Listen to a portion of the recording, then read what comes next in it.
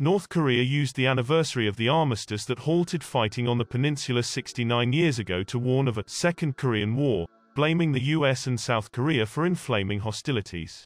The joint military exercises between the United States and South Korea, which are being carried out with a thick gunpowder smell, are exacerbating the situation on the Korean peninsula, North Korea's foreign ministry said in a statement, calling the two a horde of belligerents wanting the wretchedness of war.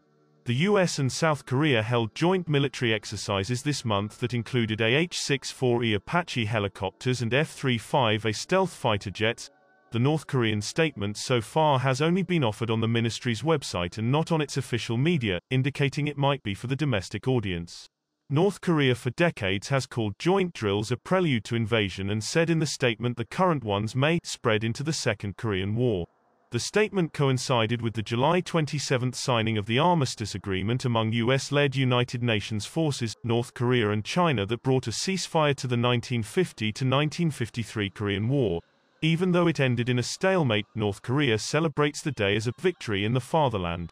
The US for years has indicated if North Korea wants a formal peace treaty and diplomatic relations, it must wind down its nuclear arms program. South Korea and the US have warned that North Korea looks set to soon test a nuclear weapon.